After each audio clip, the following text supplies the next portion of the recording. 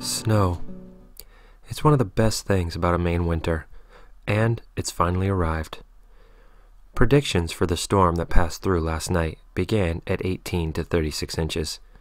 Like so many forecasts, it changed drastically before the storm hit, and by the time the first flakes fell, the predictions had changed to 12 to 16 inches. I'm guessing we ended up with 10 inches altogether. Still, that's the first significant snowfall we've had, and I couldn't be more excited.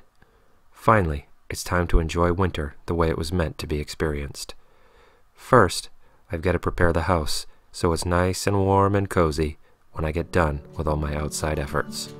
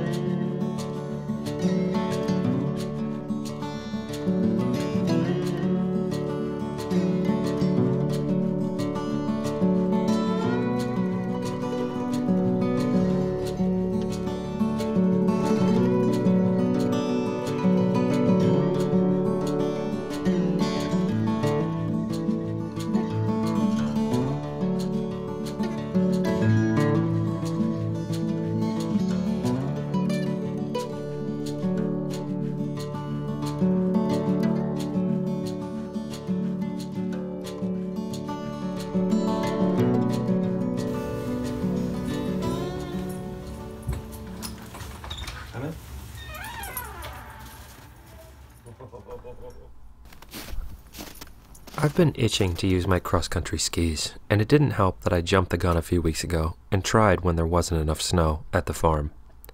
Finally, I have enough. Our woodlot is incredibly rocky, and I like to make sure there's plenty before venturing out on skis so I don't damage them on the ledge and rocks sticking up through the soil.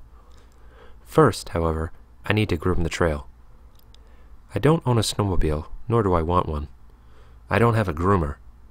What I have is a pair of snowshoes and a need to get some exercise. Let's break some trail.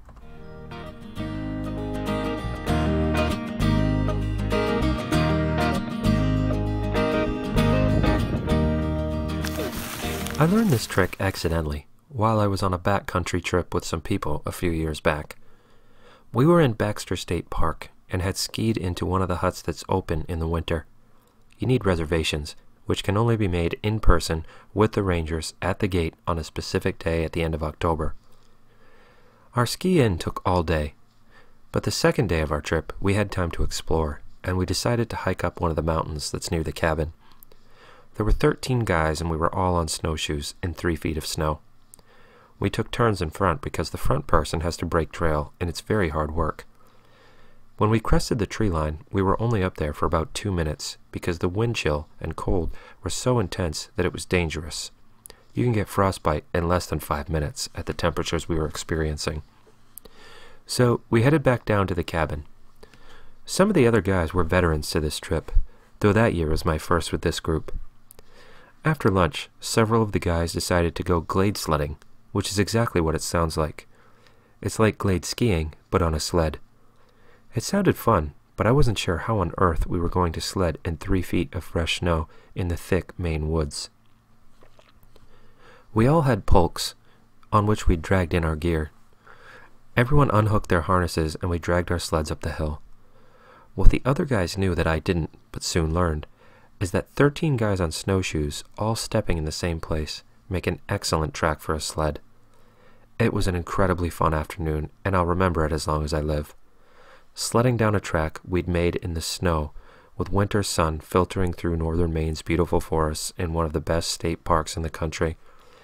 I resolved to set up something similar at my house, and I also realized I could use the same technique to create a groomed ski trail on my woodlot. So, each year, when we get enough snow, that's exactly what I do. Hey! Hey! We're not going over there. We're going home. Atta boy.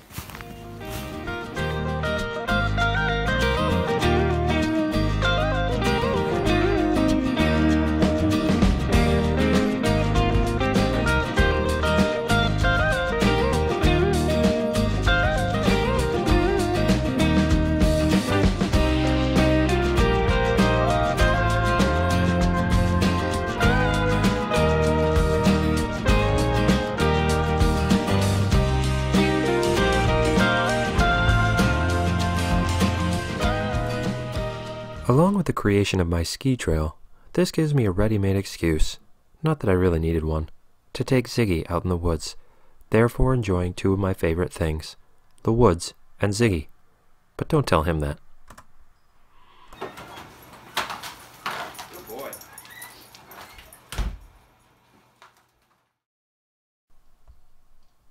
I could tell by the speed at which Ziggy entered the house and ran upstairs that he'd had enough. That deep snow is challenging for him. He doesn't have snowshoes after all. I was counting on that tiring him out factor to give me a good reason to go inside, sit by the fire for a minute, and enjoy a cup of coffee before heading out again to tackle some other projects that need doing after a big snowstorm if we're going to enjoy the outdoors at all this winter as a family.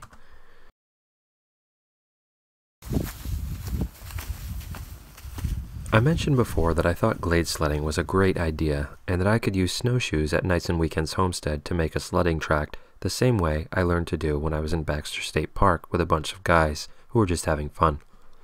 But I actually make two sled tracks. One is out in the woods, out past the zip line. The other uses the pile of snow we have to make when we plow the driveway. Since we have to have a massive pile of snow just outside the front door, we may as well enjoy it. This is why I spend extra time when clearing the yard to clear two tracks on the lawn. I don't care about the lawn being exposed at all. I just want all that snow to form two ridges that make it easier for kids to keep the sled on the track. These ridges act like bumpers in a bowling lane, but it also helps to create the track in the middle by using snowshoes. Lizzie and Martin are both getting pretty good at steering their sleds, but when they have friends over who aren't necessarily as accomplished at sledding, it's nice to have some bumpers to keep them on the track.